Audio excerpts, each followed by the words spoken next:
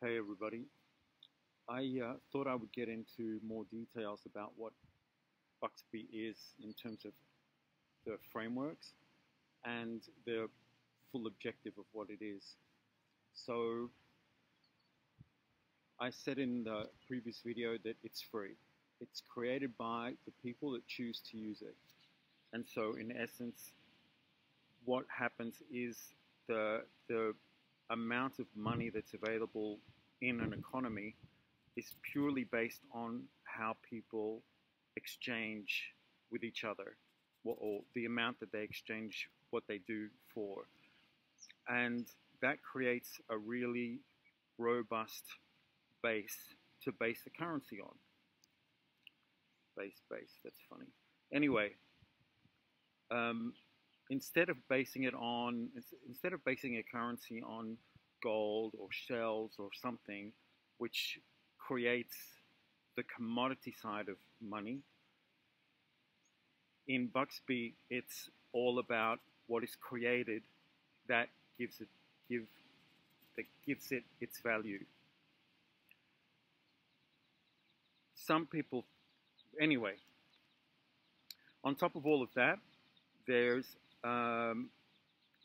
in the structure, everyone is paid to be educated. So a teacher, and it doesn't matter how many students are taught, they all get paid a set amount.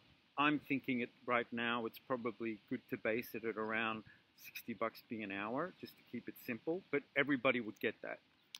That's not hard and fast, it's just something I'm working with.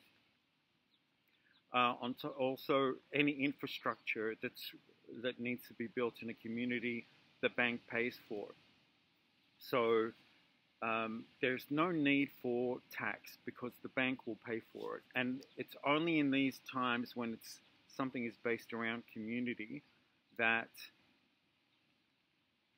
the bank will create money. But that's only because it's paying the people that are doing the job and that they're not going to get a return on that work. So in that case, it doesn't matter. And also, of course, running the bank is paid by the bank itself as well. But as there's no financial instruments or speculating on currency, all it's really doing is really tabulating what's being exchanged. That would be done on a crypto. I'm thinking of using Holochain because it's editable. But because the currency is based on these things, there's far less incentive to try and strip the market or try and get more BUXBE than what you have. Because in BUXBE, the price mechanism changes. In normal usury currency, I'll get to the definition of usury later, because it's a commodity, there's an incentive to try and get as much as you can. But in BUXBE, you're the money. What you do is the money. And trying to shortchange it really only implies that you don't understand your wealth, your own wealth of what you can create. That's why in the BUXBE communities that use it, you're paid to be educated. So many people don't have access to education, and that disempowers people. So that's why it's built into the model. There's also an incentive because of how it's designed that people will create more sustainably. We are status-seeking animals. If we want to, in usury world, we create status by what we have, or etc., etc. It's all about dominion and ownership. But in BUXBE, your difference is how you create sustainably, how well you use resources to be able to empower other people. That's the framework and what it works with. About usury. Usury really means any interest or costs in using a currency. This was recently changed to any exorbitant interest, which makes people think that there's always going to be a cost on money, which means it will always be a commodity. This is a mistake. It's not like this at all. And you're being hoodwinked to think that that's real, which it's not. So BUXBE returns empowerment to the people because it doesn't own the people. You're the bank. You own the bank. Someone said to me, it sounds like BUXBE is a co-op, and the bank itself certainly is.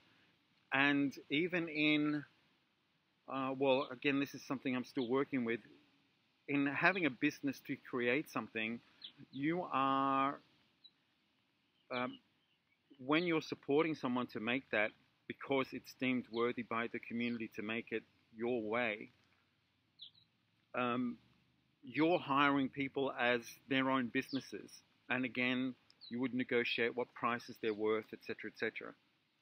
But there's far more value about the quality that people create and their capacity to do this. And if they're not up to speed with what they want to do, but it's what they really want to do, education is paid for to be able to do it. So yeah, it's all about being sustainable. That's the key, as weird as people may think that is, or that it's not possible. You might think that the people with a whole lot of money are doing this now, but look at how many people want to be sustainable with the resources that they have, but they simply don't have the network to be able to do that. BUXBE is a exchange model that gives that power to people to do that. I've got some ideas on how to implement BUXBE. I'll do that in another video. These things are getting too long. Okay, peace. Take care.